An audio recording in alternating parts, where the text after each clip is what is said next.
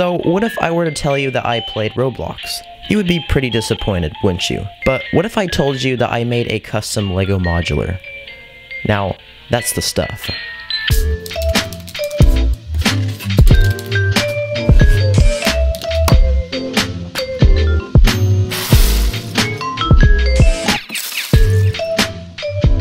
Now, at a first glance, this modular looks like every single other one, and I'm not gonna lie, it is. It's built on a 16x32 base plate, contains 3 floors, and most of the features that a regular modular would have, and of course, it is modular compatible. But what makes this unique is the fact that it's customizable. And when I mean customizable, I mean fully customizable. Everything from the exterior walls to the interior walls to even the flooring, that can all be rearranged and customized the way you want it to go. So this mock just allows you to be in control, and it allows you to put your personal taste into it, and there's just so many possibilities that I can't even begin to talk about. So as you can see, what I'm doing is I'm taking apart the roof, the exterior walls on the 3rd floor, 2nd floor, 1st floor, and in a matter of minutes I can just rearrange everything I want it to go. And specifically in this video, since this is a concept and not like an actual mock, I wanted to incorporate various themes and styles of architecture so you can see that there are so many possibilities. If you want to have a modern modular, then go ahead and use this specific design.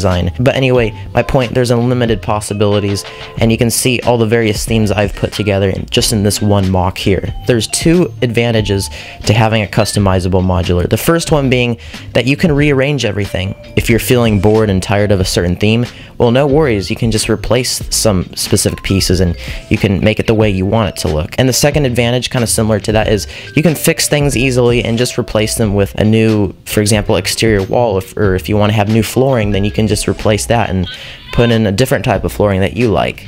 Now, I didn't include any interior design because this isn't an actual mock, this is a concept, so I hope you guys enjoyed it.